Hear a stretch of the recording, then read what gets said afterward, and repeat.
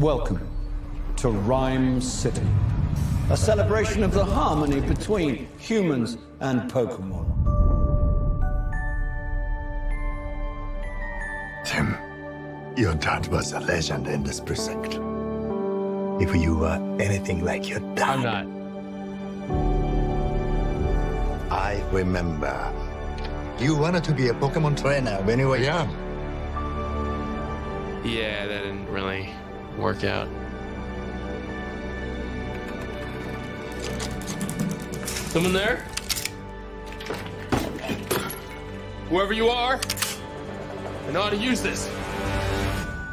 Oh, jeez. Here we go. I know you can't understand me, but put down the stapler or I will electrocute you. Did you just talk? Whoa. Did you just understand me? Oh my God, you can understand me. Stop. I've been so lonely. They try to talk to me all the time. All they hear is Pika Pika. You can hear him, right? Pika Pika! Yeah, Pika Pika Pika, he's adorable. You're adorable. They can't understand me, kid. Can no one else hear him? I don't need a Pokemon, period. Then what about a world-class detective? Because if you want to find your pops, I'm your best bet. We're gonna do this. You and me.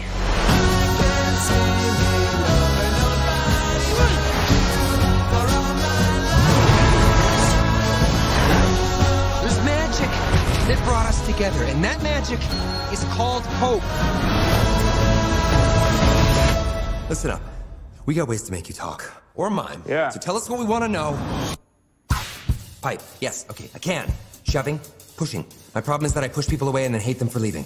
He's saying you can shove it. What? I can shove it? Okay, that's it. No, we're switching roles. I'm bad cop. You're good cop. No, we're not cops. In my head, I saw that differently.